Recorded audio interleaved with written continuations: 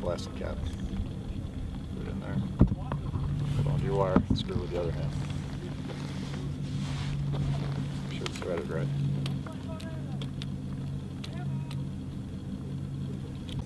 Put a little bit of pressure on it.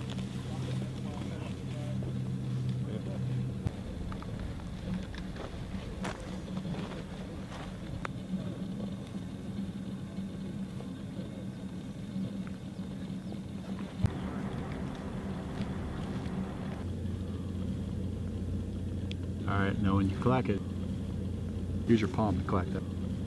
You're going to do it 3 times when I tell you to, okay? There you go. You like that? Right, that's one. Alright, reel your wire back in.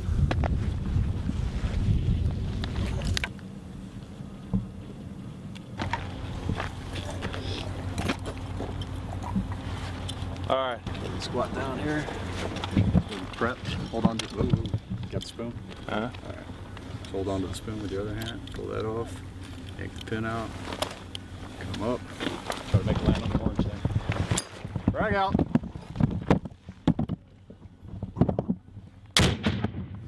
Oh! You guys made he made you guys look bad.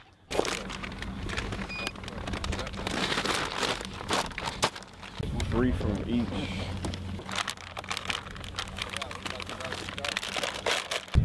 Fired a live one before? Basic. 50, he's 150 meters away. 150. It's just like aiming a rifle. Focus on the front side post, hold your safety down, and just squeeze. Breathe. Same fundamentals of marksmanship of those things. Alright, that's safety. Fire. Hold that, yeah, hold the safety down, just squeeze.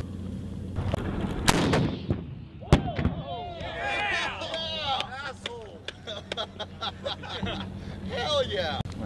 Alright, rotate, cock it up forward, push up and over. Good to go.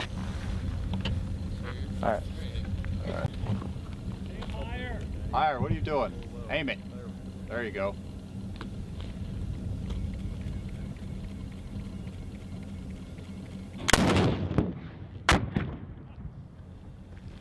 Closer. Went to the right of him. All right, camera's rolling, looking in the hand, and rock and roll. My name is Specialist Mike McPherson. I'm with 1st Platoon of Charlie Company, 2nd and 502nd Infantry. We're out here at FOB Ramrod conducting training with the hand grenade, the AT-4, and the anti-personnel Claymore mine. This training will enhance our effectiveness in close combat on the eve of one of the largest operations in the war, because hand grenades allow us a close range option when we're dealing with enemies in grape fields and close together villages. The AT-4 increase our effectiveness where the enemy normally engages us from, and the Claymores allow us to increase security. My personal experience with this, it's difficult for us with small arms to reach out and effectively hurt the enemy in his fighting positions at those distances, so AT-4s are crucial at those times.